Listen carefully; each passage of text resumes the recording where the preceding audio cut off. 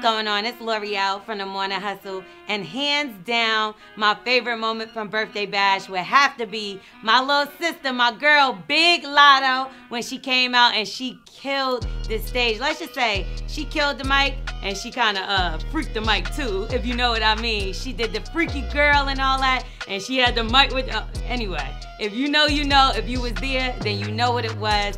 And this year at Birthday Bash is going to be insane. I cannot wait to hear what the lineup is. I'm gonna be there, make sure you are too.